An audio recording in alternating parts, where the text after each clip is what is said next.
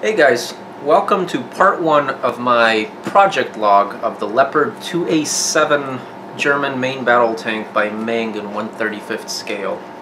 What this is it's going to be a 3-part video series on me reviewing, building, and painting. Sort of build review essentially. What we're going to do today is we're going to take a quick look on what's in the box. As you can see, this is still wrapped in shrink foil. I literally just got this a few minutes ago delivered. We'll take a look at what's inside it. It's a pretty hefty box, as you can see here. It doesn't even close all the way and still in shrink wrap, so I'm pretty sure that's how they packaged it at Meng. Let's go ahead and open and see what's inside. I've never opened one of these before. I have no idea what to expect actually, so your guess is as good as mine. It's what's in here. Let's take a look. Actually, before we do that, I'll just show you guys the actual box art on here, what the box looks like.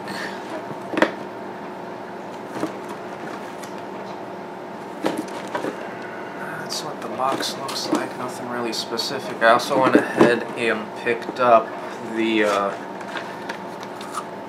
AK interactive paint set that goes along for this kit, so I can go ahead and just use the paints out of the bottles. I wouldn't have to do too much mixing when I go ahead and paint this eventually. But for the time being, let's take a look at what's inside. It's a very, very big box packed full of goodies here. See, I'm actually going to have enough room for all this stuff, but I'll do my best. Put the box over. Oh, I'm dropping stuff already.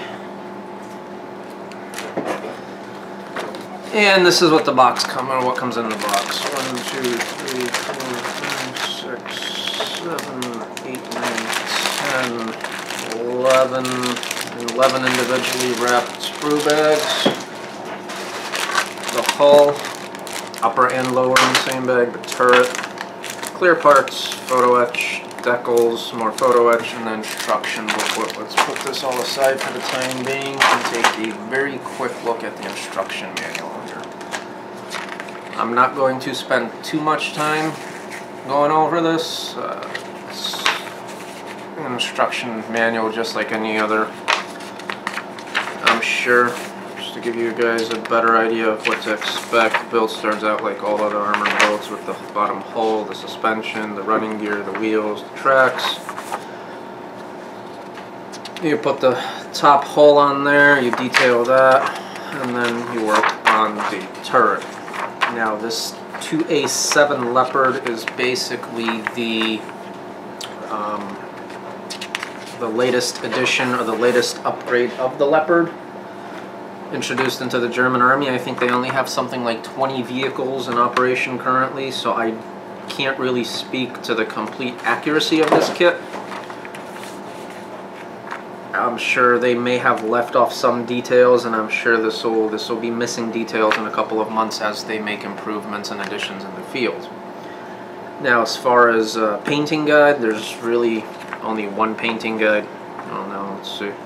Looks like there's 3 marking options. That's the color schemes themselves are the same, it's just where the decals go. Different placement. These things are painted by a robot in a factory, so every tank will be the same. And there's a cat that's about to attack me here, so forgive me for showing it over, but that's the instructions. Cut and dry. Looks like you have, let's see, looks like a total of 28 steps. I have built a few Meng kits in the past. The instructions are usually pretty clear, pretty concise, very few errors, although there are a couple here and there. Especially with new tool kits and all that, there's always a chance for there to be some errors. But the instructions look clear, look, you know, what you would come to expect from Meng kits, which are quality kits. So that's the instruction manual. Let's take a look at what we're going to look at. Let's take a look at it first. That's what I have here. Open this up. See what we have. So this is the turret from. Looks like the turret from the original 2A5, I believe, or 2A4s even. Same style, same shape. And then you would obviously add the applique armor on top here and the stowage bin and all that stuff. Let me give you guys a closer look maybe this way. The details are awesome. Again, as one would come to expect from Meng at this point. The anti-slip surfaces are awesome, very fine. Very well made. I don't see any... Let's see if this helps focus a little bit. Probably not. I don't see any casting issues. Yeah, there's not even, I mean, there's a couple of ejection pin marks obviously inside, but since this doesn't come with a interior, that won't be a problem. Yeah, it looks pretty darn good. So that's the turret. Put that to the side, put that in its bag. I don't want to get it scratched up. Let's take a look at the hull. So again, I think as far as quality goes, there really won't be any surprises here. Every Meng kit I've looked at so far, and I have both the latest Abrams and the Russian T90 variants that they have put out. They're just gorgeous kits. So I'm not expecting anything less. Here's some polycaps. Now let's look at the bottom hole here. And as you can see, great detail.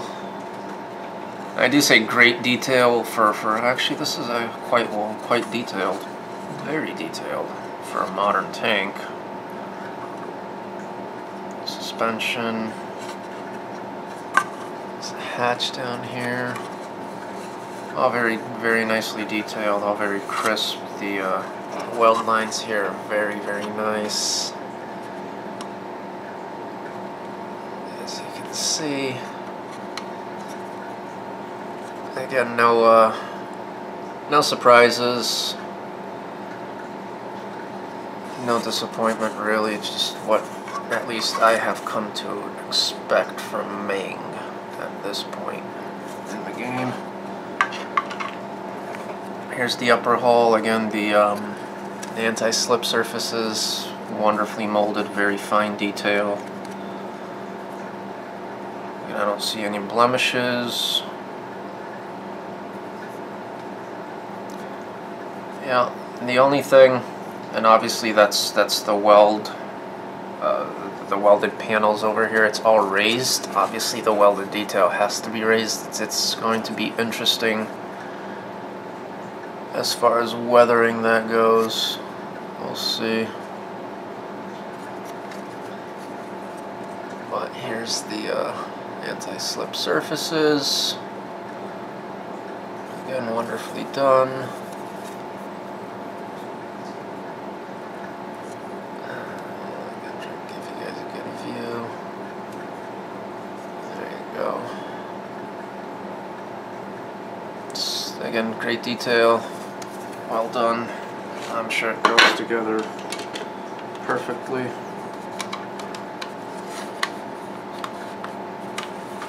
don't think there's going to be any fit issues here. Really, this is only a dry fit too, with a piece of sprue that I would have to cut off for this to fit precisely, but just to give you guys a better idea, I don't think there's going to be any problems, any fit problems at least with this. As expected, once again from Meng.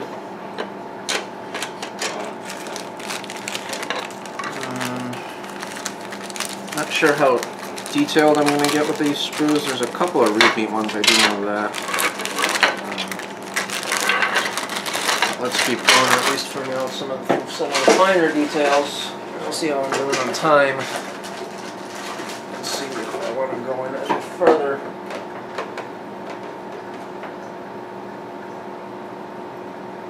Sorry, there's an imprint on the box. I want to see what it says. It's just a manufacturing imprint. The clear parts. Just take a look. There's not very many of them. It's literally essentially just the periscopes. They are packed in 2 separate poly bags. One and then another one to protect it from getting scratched. But this one just slides off, I think. Like that. Maybe I don't think. I guess not. So I'm gonna have to cut it off.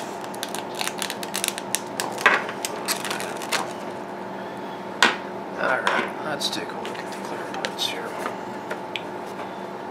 Again, very well done. There's no blemishes that I can tell, at least. Very well made. Good. Again, good job to Meng. They once again, I've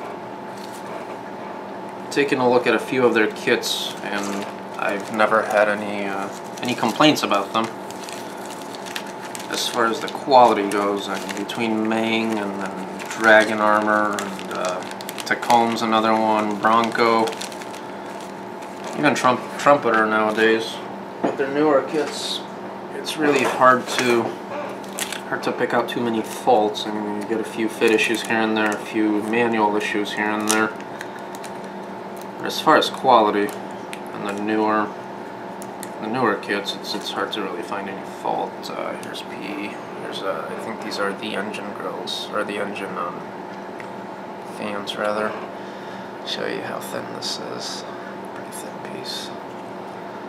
But again, just good quality. No issues that I can see, at least. Just looking at it really quickly.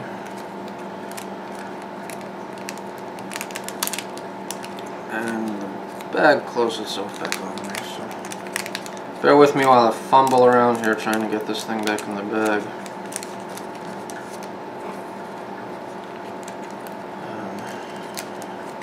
There we go. And as I said, the plan is for this video to basically be the in-box review of what you get in the box, and this is a fairly new kit. I'm not sure if there have been any other reviews, and if there have, you should probably go watch those instead of mine, because I don't like listening to myself talk. I doubt anybody else does. I'm not going to remove these photo etch parts out of the individual bags, but here's another sprue of photo etch, same thickness as the grills. I don't know why those are actually separate. I'll just get 4 or 2, I have no idea. And here's some panel. I think this is actually part of the stowage box. Back of the turret there.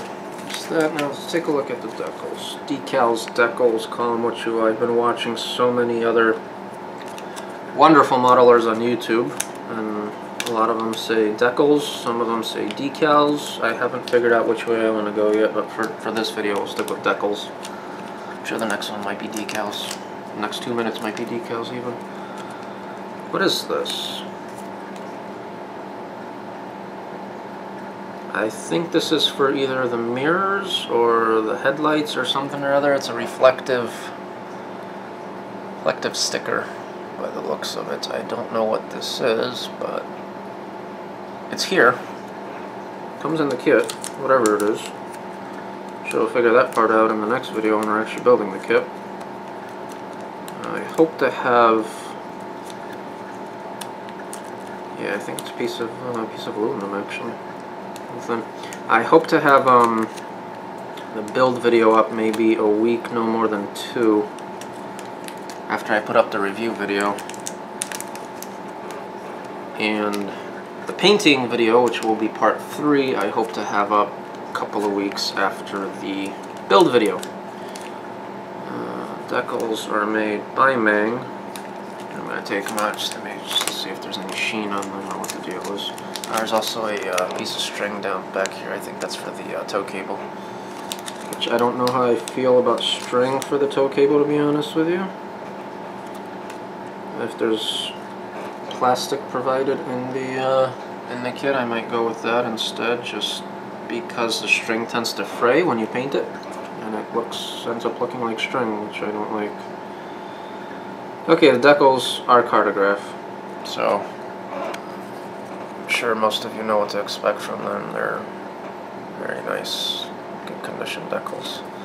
I know I keep holding it the wrong way. Sorry. I apologize for the camera shaking. That's my 22-pound cat jumping off the table that I'm filming this on. Yeah, it's a monster. It's a beast. But, yeah, decals look great. So far, everything looks good. Crisp detail, but let's get into the nitty-gritty and actually take a look at some of the smaller parts, some of the more fiddly parts, to see if that same detail carries over. I'm just going to put the string back in here loosely. Again, if this is for the tow cable, I don't plan on using it. Yeah, you can already see. I don't know if the camera will pick up on this, but you can already see it's starting to fray. As soon as I hit, or as soon as I get this even somewhat moist with paint, it'll just fray all over the place, so I'd rather not use it, period. So let's see if the kit comes with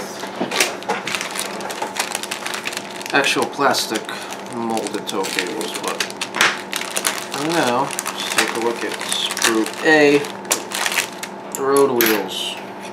2 identical screws. Good detail. There's great detail on this.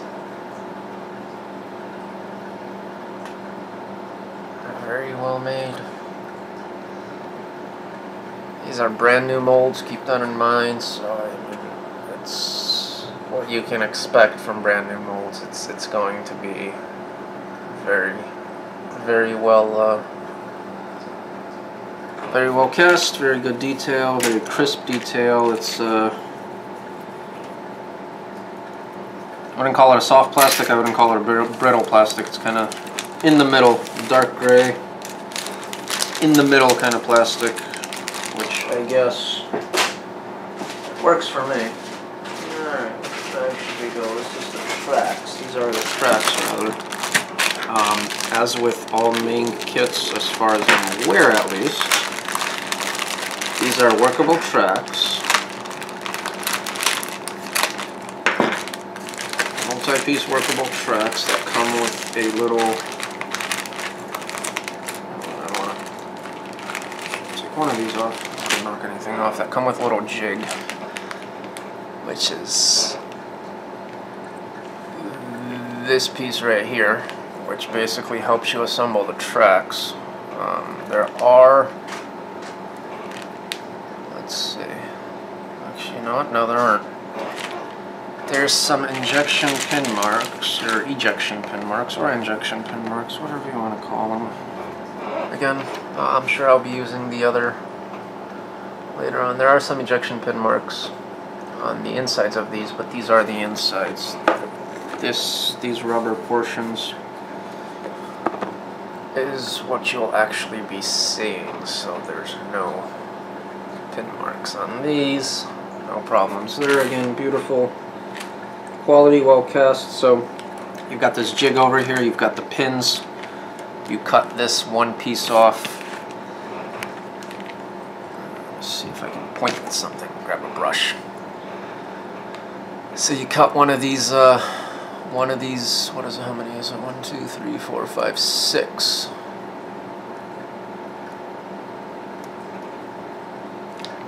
Make sure I'm not BSing you guys over here. Pretty sure I'm not. Yeah, I'm not BSing you guys over here. So you cut one of these off. You place enough tracks in your jig over here, you move these over, you glue them in, and you've got workable tracks. Now, how long that actually takes, I've never built one of these Meng track kits, I guess, whatever you want to call it. I've never built Meng tracks before.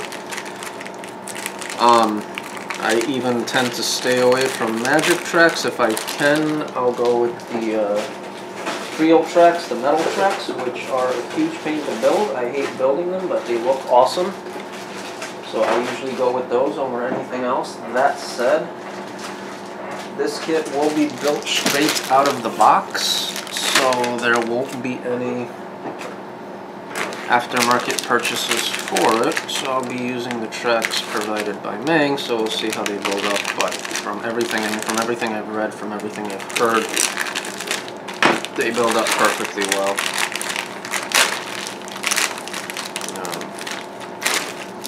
As one would expect, and as I have come to expect, at least from Meng, as far as the quality goes. Again, 2 identical sprues, looks like some engine grills possibly, or engine grill covers, suspension. Here's your running gear. Here's what looks like your idler. Another piece of your idler, some caps maybe, some spare track, some other details, tow hooks, clamps, more suspension parts here. So these 2 identical sprues are your suspension, essentially. Alright, let's move on here. Hopefully I'm not boring you guys to tears by now. If I am, I apologize. Also trying to wrap this up before the wife gets home, so I can clean up this mess that I'm slowly making over here. Let's see. This looks like some additional armor for the bottom side of the hull. This looks like a piece for, let's say, for the top of the hull.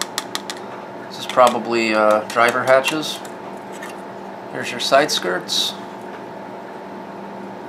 along with multiple other pieces that I have no idea what they are, but they all look pretty nice. Pretty nice. I'll give you guys a close up on all this stuff here. So, also, as I make more of these videos, I'm going to work on my lighting here. Right now, I've got two of my modeling lamps that I'm using for lighting, and it looks good on the screen that I'm looking at, that I'm recording through my camera, but I'm not actually sure how it's going to come out, so I will continue to work on better lighting. And by the looks of it, it looks like it should at least be good enough for the time being until I can fine-tune my setup. Let's do this bag next. We have 4 bags to go. This is the barrel. This is, one of my few complaints about Meng kits, and to this day I don't know why they're doing this, is the 2-piece barrels. There's a couple of pieces of plastic in here, but they're nothing but trash. So I don't know why Meng insists on going with 2-piece barrels. Again, brilliant quality on the plastic, but you will end up with a seam down the middle, which, I mean, again, is no huge deal. There's a little bit of flash on some of these, which I can't say I'm really disappointed, but, and by a little I do mean a minuscule amount. I mean, this isn't kit breaking by any means, but again, there's still a little bit of flash. Anyways, I don't understand why Meng keeps casting these barrels as a 2-piece set. I'm surprised they don't do 1 piece. Here's another part for the upper hull. I think this is more reinforced armor here for the turret basket. And here is this wonderful little piece of, or not the turret basket, I'm sorry, the turret bin. This wonderful piece right here, I would imagine, goes to the turret basket. That's what it looks like, or some kind of handle. Anyways, come take a closer look at this. Check out the casting on this thing. I mean, this is a 1-piece kit with a little swirl in there, right there. It's actually some really good quality with very, very minimal flash, and that's another thing. Speaking to that, some of the handles very. I mean, these are thin. I don't even. Most Dragon handles aren't even this thin, and there is very little flash to be had on these. So that's actually quite impressive. Very impressed with these little parts. I guess the only downside to this would be I'm going to have to be very careful when I go to assemble these and cut them off the sprue because they are so thin. I would imagine it's kind of easy to break these off. So that's one thing, and you know, I don't know if that was me just now. I think it was. This here is broken off. This here is broken off. Again, nothing that can't be repaired. But just be warned. Handle your sprues very, very carefully, as these are very, very, very thin parts. They will break quite easily, as you can see. So, word of warning. Handle carefully. But again, something that can be easily repaired when I go to assemble the kit. So not a huge deal, but still better to be careful and not have to do the repair work afterwards, you know. Okay, here's the back end of the tank. And again, I don't know why I'm showing you guys this upside down. Here's the back end of the tank. The exhaust grills. Looks like engine covers, or engine grill covers, or just engine covers, or just covers. Here's some of the applique armor that goes, I think, on the side of the tank by the side skirts, I would imagine. That's pretty cool. Here's some, what I would imagine are hatches or covers, again, with some of the anti-slip surface, which looks really nice. It's very fine, very thin, but it'll do the job. I think it'll take a wash very, very nicely. And you can see little patches of these anti-slip surfaces on quite a few of these parts. Just to give you guys a better idea, here is yet again a shot of a few smaller parts. No idea what they actually go to, but just so you can see, these are obviously for the cables, as well as some more handles, some more bars. Here's another very impressively cast piece. Again, the quality very, very good. Just be careful. Once again, with the smaller parts, I can almost see how this would turn into a nightmare if I managed to break more of these off. So far, I've only broken 2 off, but there's enough there that realistically, I can see how that would become quite unpleasant. I broke more off and even more time consuming to fix. Some of those I might even be better off bending some copper wire of that thickness. I'll see how it goes when we get to the assembling stage. Anyways, next sprue G. Not that it matters, because I haven't been telling you guys any other sprue numbers, but this is sprue G. Smoke launchers. Oops, where am I? Here we go. Smoke launchers. What looks like the MG over here. What looks like more smoke launchers here. More cable. This might be part of the jack assembly here, actually. That's really impressive too. Take a look at the detail on that. Hopefully you guys can see it. That's impressive. And is this stowage? Bags. Definitely bags. I think this is actually a little bit of stowage here, which also looks really, really good. The detail on here is quite well done. I'm going to have to do this upside down because now the camera's hitting my tripod. Or rather, I'm hitting the tripod with the sprue. Again, very well made, very well cast. Detail on there, some cloth detail. I think those are accessory bags of some, or stowage bags of some kind. We'll find out as we build the tank. I have absolutely, if you haven't noticed yet, I have very little knowledge on modern armor. I'm mainly a World War II kind of guy, German armor especially. As far as the newer stuff goes, I have very little knowledge apart from the fact that it looks awesome, so I buy it.